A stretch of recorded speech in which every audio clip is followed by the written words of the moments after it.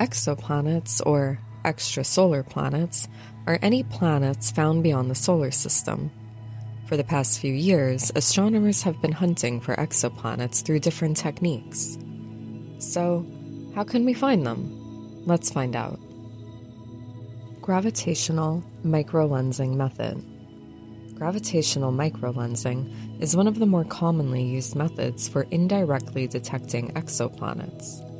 A microlensing exoplanet is a planet that orbits a star other than our Sun and is detectable due to the effects of its planetary system's gravitational field on the passing light of a distant background star. Microlensing is the only known method for discovering planets that are truly far away from Earth.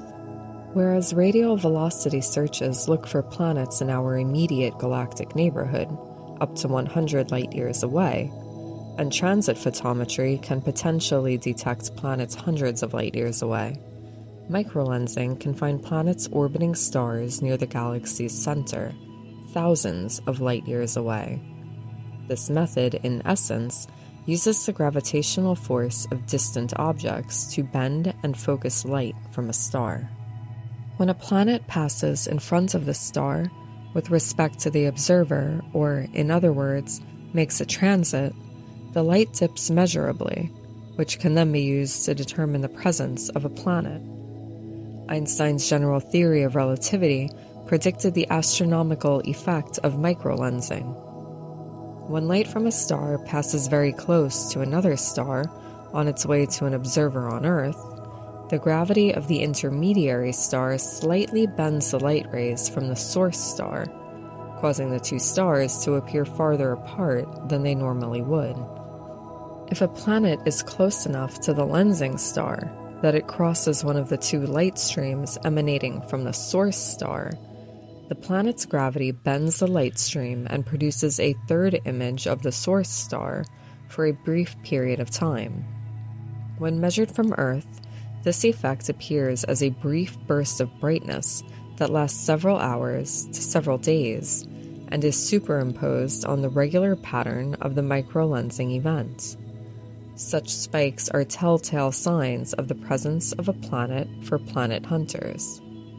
Furthermore, the precise characteristics of the microlensing light curve, such as its intensity and length, reveal a great deal about the planet itself to scientists. The microlensing events can be used to calculate exoplanets' total mass, orbit, and period with high accuracy and reliability. Microlensing can detect the most distant and smallest planets of any method currently available for detecting extrasolar planets. Microlensing is most sensitive to planets that orbit at moderate to large distances from their star. Microlensing searches, like transit photometry, are massive, targeting tens of thousands of planets at the same time. Microlensing surveys, due to their sensitivity to low-mass planets orbiting at relatively large distances from their stars, can yield discoveries of Earth-sized and smaller worlds orbiting at Earth-like distances from Sun-like and larger stars. Planets detected by microlensing will never be observed again, unlike planets detected by other methods, which are associated with specific stars and can be observed repeatedly. This is due to the fact that microlensing events are unique and do not repeat themselves. Another issue with microlensing is that the detected planet's distance from Earth can only be approximated. This could result in thousands of light-year errors when dealing with planets tens of thousands of light-years away. Microlensing is reliant on infrequent and random events.